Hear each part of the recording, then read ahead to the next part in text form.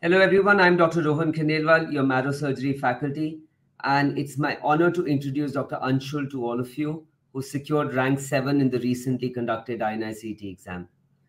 Dr. Anshul has been a Marrow Plan C user, and all of us are extremely proud of him. Congratulations, Anshul. Why don't you tell us a bit about your journey and how does it feel like? Thank you so much, sir. It feels absolutely amazing. And the results were expected to come probably a little sooner in the afternoon, and I was very anxious all the time. So it feels great that the result turned out good. So this was my second attempt at INI-CET. I had given my first one in November, last November, in which I got a rank of 715. Then I appeared for NEET in March, in which I got a rank of 48. And then finally, in this May INI-CET, I secured a rank of 7. And this has essentially been my PG prep journey so far. That's great. So, I mean, there's been consistent improvement in your ranks. So, I'm sure you must be doing something correct. And I'm sure users would be very keen to hear that from you regarding how you were going about things and how you were improving your rank in every subsequent exam. So, Anshul, when did you start using Marrow? So I first started using Marrow in my third year. In my first and second year, I was focusing only on reading the standard books, so I did not go for any coaching. And my seniors also suggested starting from third year. So that is when I first joined Marrow. I The first subject that I watched was actually surgery, and since at that time I did not really know like about the pre made notes, so I made my own in my notebook, and those are the first notes that I made for PG prep, and I've still been using them, and I think that is where I started. That's great. That's great. So you mentioned some very important things. One, you mentioned that you read standard textbooks, which I'm very happy to hear about. Can you tell the students which all standard textbooks did you read in first and second year? We have a very nice thing going on that our seniors tell us which books to refer to. So in my first year, I read Harper cover to cover, and I also referred to Lippincott for certain slightly more difficult units. And then I referred to Genong and Guyton for physiology, different units from different books as suggested by seniors. So those were the two standard books in the first year. Then in the second year, I read Robbins like several times because I think it's a really nicely written book. And yes, so Yeah. those were my base. So I think so. That's great. I mean, it's so heartening to see that somebody reading standard textbooks because that's what we have done all throughout our MBBS, and I think so. It has a huge impact on the concepts which you make and long-term retention of those concepts. So that is great. And third year, you started using Marrow, and you started making notes. So did you watch all the videos, all subjects? Yes, sir. So at that time, it was edition 4, and I started with the major subjects, which is medicine, surgery, obs gynae, and PSM in like a random sequence. And I tried to make sure that in my third year, I was able to complete the major subjects videos as well as the minor subjects which are covered in AIMS with surgery, like ENT, opthal, and ortho. So that was my goal, and I was more or less able to do it because of the lockdown. We were all at home, so I had lots of time to kill, and I really enjoyed watching the videos. So that is why I was able to complete that part then. And then in my final year, I referred to more books and then completed the rest of the subjects. So that at the end of final year, my notes were already made. So during internship, I just had to revise, and that's it. So I think so I love the clarity which you have, Anshul, and that's the clarity, which we are looking in students, and that's what we tell them to have. Unfortunately, students complicate their journey. Love the clarity that by final year, all the subjects were seen, all the notes were made. So in internship, you just had to revise. It's as simple as that. He's just summed it up in two beautiful lines. So Anshul, you told me that you want to take up medicine. Any words regarding the medicine content in Marrow? So I think that Marrow medicine is very unique in the sense that it covers everything very comprehensively. And in certain aspects, it might even be a replacement if you have not been able to read standard textbooks. Although it's not ideal, but it's definitely a very good replacement if you're looking for one. And with the kind of comprehensive way which Sir covers everything, it becomes more likely that you will know most of the questions in the paper, even if the paper is a bouncer like this time. So I think that's very nice. Let me ask you the $1 million question. How did you revise medicine? Because that's something which a lot of students face trouble with. They say that the content is too much. Like you said, it's comprehensive. It covers Yes. path, it covers pharma as well. So it covers a lot of other things, but they find it difficult to revise. How did you go about doing that? So the first time is definitely going to be an uphill journey for anyone. So was it for me. And but at that time, I did not focus on rushing through it. Rather than that, I tried to look for tables in Harrison or anything, anywhere, any flowchart or any guideline, which would actually make my notes more concise, so that I don't have to read the paragraphs again and again. So I used to edit my notes that way, so that at the end I did not have to again go to a standard source. Once I had made my notes, I just had to restrict to them. And then after that, it was all about trying to highlight the most important points in each revision, so that the next time you have to do little less. So that also means that you try to separate the conceptuals from the factuals, and you try to highlight only that stuff which you will actually need to revise on the last 10 days, and not everything that you should actually have a concept for and which has some logic to it. So that's how you separate the two, and where the factual part is actually doable. But if you start doing the whole thing, then it becomes a lot less. So how did you segregate this content which you wanted to revise in the end? Did you make a 20th notebook, or did you just highlight these aspects in your notes? So I did partly both of the things, because for certain things I felt that if I just took a screenshot and I made a 20th Telegram group, I could just send it to that group and see the group later. For certain things, I made my own small notebook notes, like handwritten notes. So I used both the small notebook as well as the Telegram group for last minute revision. Yeah. So that 20th Telegram group which we've spoken about, that I think is a very useful way to create this book if you don't want to write it down, and a quicker way as well to revise at the end. Yes, sir, Uh, definitely. that's great. Anshul, one more thing is, do you think that the uh, being in AIMS is an advantage for the INICET exam? Not, of course, it's the premier institute, but the kind of curriculum which you have, that you don't have a third professional exam and everything is just at the end of fourth year. So Yes. essentially, you're getting 2 years to do all the major subjects, and then you can pace yourself like you did the major subjects first. So does that Yes. play a role as well? So I think that it doesn't make much of a difference, honestly, because the one added disadvantage might be that Amazonians generally tend to not read the minor surgical subjects like ENT, opthal in that much depth, because we are not really tested for it as a separate prof. So it becomes a small part of a bigger subject, and that way it reduces. So that is why we tend to face a lot of difficulty in these subjects while preparing for the PG exam, especially for exams like NEET, which actually include these subjects quite heavily.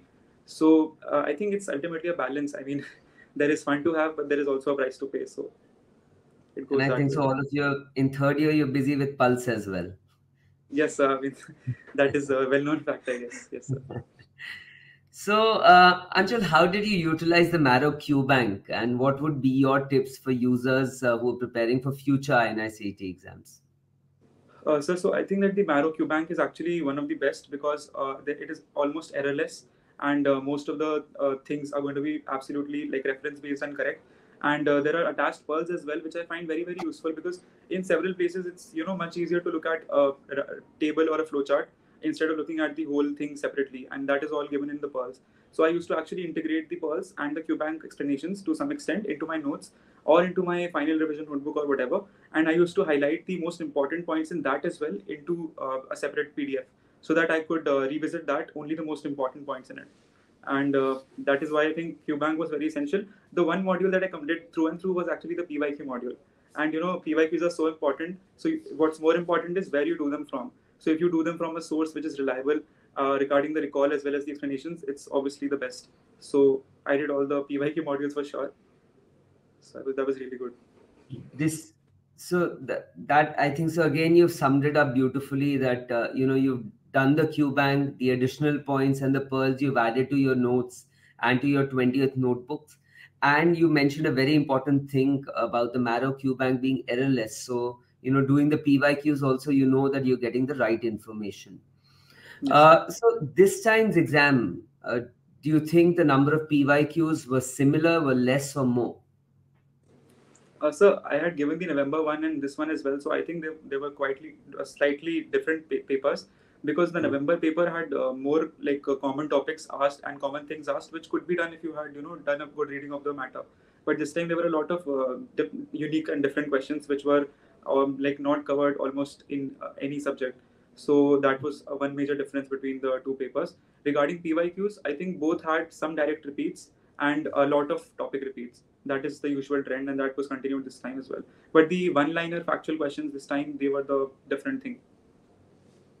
Right. So, Anshul, one thing which I always talk to students about, and I want your honest opinion on that, Yes, that sir. there are a lot of students who are just doing PYQs. They think that just by doing PYQs, you can qualify and get a good rank. Would you agree to that statement, or would you say that it is also important to have good depth of concepts for an exam like this time, where not everything was based on PYQs? So I think I would strongly disagree with that statement because I think that PYQs are not sufficient. They are only a necessity nowadays because there are going to be multiple new questions in the paper which are not based on previous year topics even, and they will determine your rank to a great extent. So I think doing the PYQs is a must rather than something that is enough. And if you don't do them, it will cost you a lot. But if you do them, it might not even be that useful. So it's like if you're not going to do anything, at least do the PYQs, but definitely it won't be sufficient. या सो मतलब if PYQ नहीं किया और अगर PYQ गलत हुआ तो rank बहुत पीछे जाएगी Yes, बट sir. अगर पीवाईक्यू करेक्ट कर लिया तो वो तो सभी का करेक्ट हो रहा है so the Exactly. Differentiator is not going to be the PYQ Yes, sir.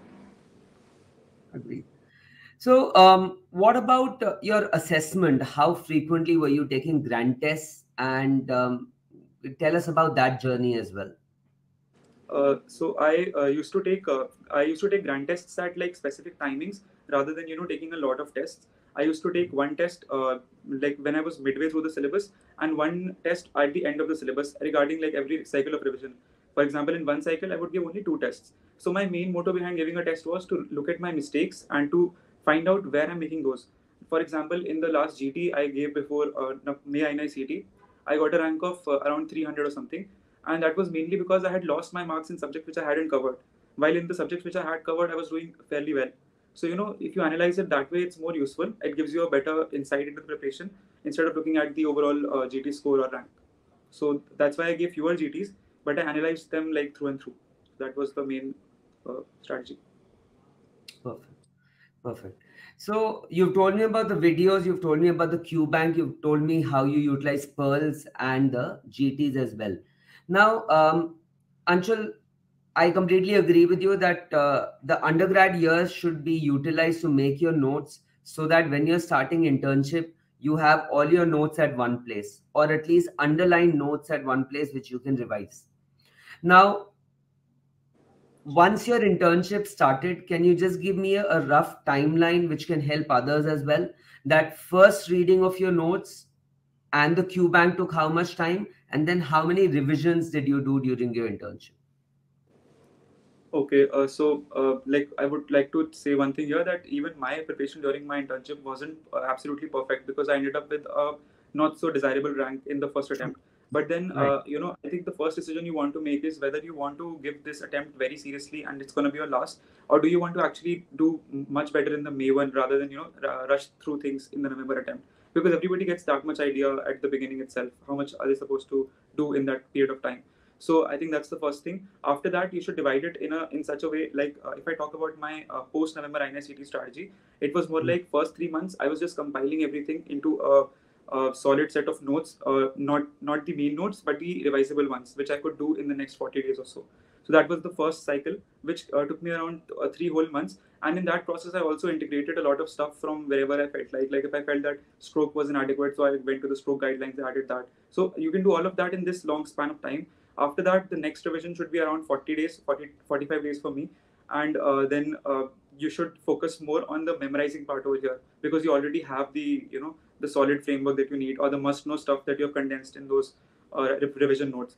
And then you just keep memorizing them. So you do that once in 40 days and then once more in the last 15 days. And in the process of the last 15 days is when you should make the choti copy actually, because that is when you actually realize what are the most volatile things which you are still forgetting. So that is also one thing. And this way I think 3 revisions are a good strategy to go with. Perfect. So I think so. I completely agree. Don't compromise on the first reading, and that first reading is the time to add more stuff to your notes. and to make them more concise for future revisions. And then future revisions, you can cut down the time by half like you did, and at least 3 revisions would be sufficient. Perfect. This choti copy which you mentioned, or the 20th notebook or the Telegram groups, when did you start working them? During undergrad, or you started working on them during internship? So I started working on them actually towards the very end. So after I was at the latter half of my second or the penultimate revision, that is when I started making it, and I just kept adding to it in the last revision as well. And so that around 5 days before the exam, I already had my choti copy. And the last 5 days were just about अब जो बचा है वो एक बार ही पढ़ना है, and जो उसके बाद है that is choti copy, that is it. So on the last day also I was very nervous. I was just revising the things in the 20th notebook only, nothing else. Perfect. So I think so. Good plan. Make your choti copy or 20th notebook or the Telegram groups, even if it is 2 months before the exam or 3 months. That is good. But last May you have to do all 19 subjects in the last 5 days. At least you should get your eyes on all 19 subjects. Is what you're recommending. That is absolutely essential, sir. That is the one thing I've realized. Yes. Okay. Did you do first aid? Sir, so I'm going to be very honest. I didn't do it through and through because I had planned it, but these things don't pan out because I was expecting myself to complete first aid very quickly after having done everything else. But it didn't happen that way, so I ultimately ended up doing only biochem and microbiology, and I think those two are pretty nicely given, and also general path. So these are the only 3 units that I did. Other than that, I had plans of doing it, but I was not able to do it. Maybe so it's not a must to do it. It's not a must, as it turns out. Yes. Perfect. So fine. If you have time, it's desirable. You can do it. Not a must. That's what Dr. Anshul is saying. He's got a rank 7, so I think so. His word holds some value. So Anshul, were you the studious type all throughout your college life, topper, or what kind of a rank did you used to get in college?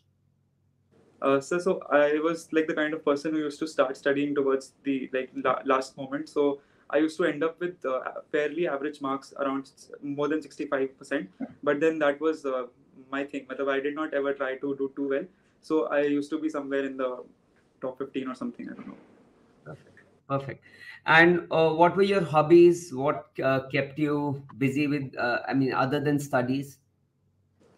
So I love to play badminton, and that used to take up a lot of my time all through, especially my final year and my internship. And partly it's because of that I did not pay too much attention to studies also sometimes. So I'm quite a fan of badminton that way, and that was my main hobby.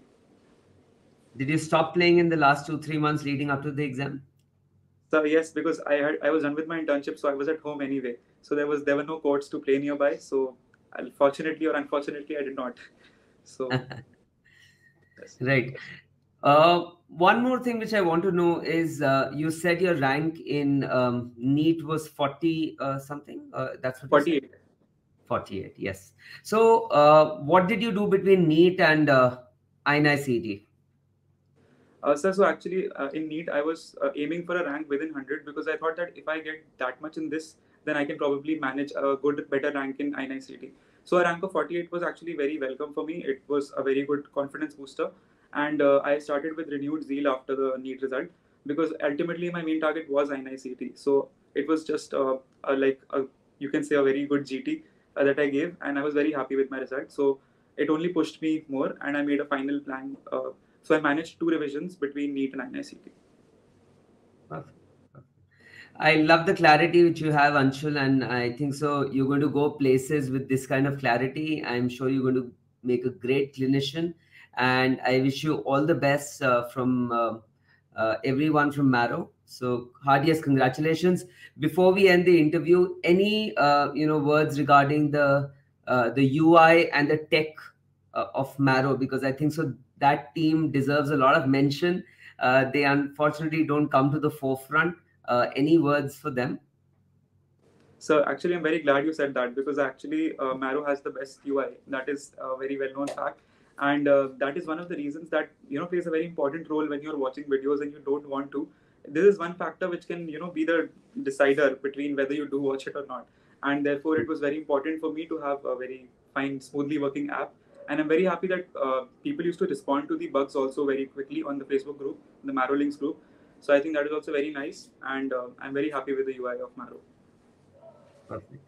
Any other faculty whom you would like to mention before we end? Yes, I would like to mention Sakshi ma'am. Her algorithms and her diagrams and everything, it is just amazing. I would also like to mention Manisha ma'am for making ENT so easily memorizable. You don't even have to watch the notes again because ma'am makes you memorize within the video itself. So that is really good through active recall, and that's very unique. Uh, so those are the teachers that I would definitely like to thank separately. Perfect. It was a pleasure talking to you, Anshul. All the very best for your future. Take care. Thank you so much, sir. Thank you.